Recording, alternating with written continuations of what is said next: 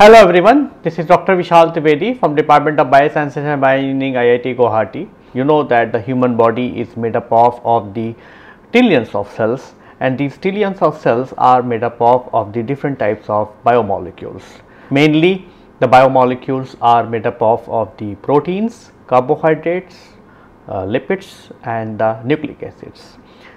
And most of these biomolecules are made up of their constituent molecules, such as proteins are made up of the amino acids, and then the amino acids are made up of the constituent atoms, and these atoms are coming together to build the molecules. So molecule is actually being the very crucial entities in this whole sequence of the biological organizations, where whatever is happening inside an organism is probably been happening because there could be something happening at the molecular level, or there is something happening between the molecules. So what you have understood now is that the molecules are interacting with each other, molecules are assembling and disassembling during the process for different types of biological processes, and that's how they are actually being responsible for the final outcome. So in the current course, what we are going to discuss about the different aspects related to the molecular biology. So we are going to start very simple with the understanding of the cells, right?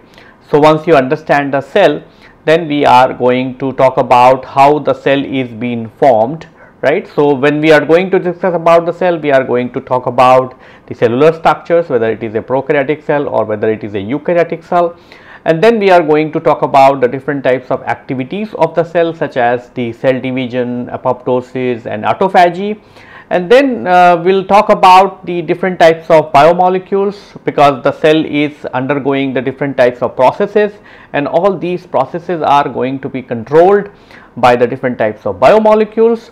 So we are going to talk about the nucleic acids, proteins, enzymes, and then these biomolecules are actually being synthesized by a central process which is called as the central dogma of molecular biology. So within the central dogma of molecular biology, we are going to talk about the replication, transcription and translation. And then apart from that, we are also going to talk about the different types of molecular techniques. So we are going to talk about the techniques such as the PCR, RT-PCR, blotting techniques such as the southern blotting, northern blotting and western blotting.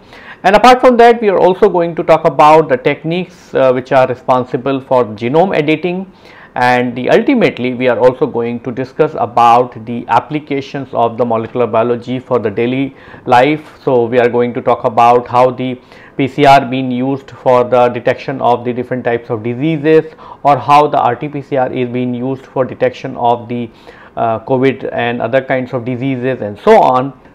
So while we were doing this kind of discussion, right, for every topic we are going to talk about the theory component, we are going to discuss about the experiments. For example, when we talk about the cell cycle and cell division, we are going to talk about different stages of the cell cycle can be studied with the help of the flow cytometry and so on. So we are actually going to have the theoretical aspect of these experimental status, and we are also going to have some of the experimental setups. We are going to take you to my lab, and then we are going to show you the couple of demos. Apart from that, we are also going to have the regular discussion forum while we are going to run this course. So we are also going to have the regular discussion about all these aspects. So we are going to have the live discussion, and as well as there will be a discussion forum where you actually can be able to discuss your questions.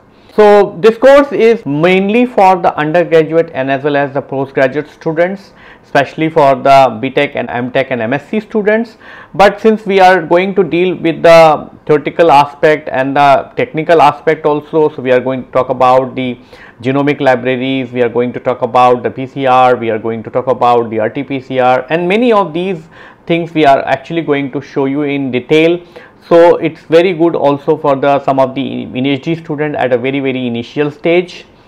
How the evaluation is going to work? So evaluation will have the assignments every week, and we are also going to have the multiple choice questions and so on. And then at the end we are going to have the end-sem questions, so where you also going to have the multiple choice questions. So you are going to have the 100 questions, and and you are also going to get the 3 hours to solve these questions. And then you are also going to have some of the questions from the assignment itself, so that it will be easy for you to to solve these questions. This is all about the course, and at the end of this course you will be able to understand the basics of the cell biology. You will be able to understand how the different types of molecules are interacting with each other and result into the governance of the different types of processes such as replication, transcription and translations. And apart from that, it also can be able to explain you how the digestive system is working in the body, how the circulatory system is working in the body, and so on. And then we are also going to talk about many types of techniques, so that also will actually going to help you to understand different types of processes. So I hope that you will be going to have a good learning experience while you go through with this particular course. I hope that you will enjoy the course. Thank you.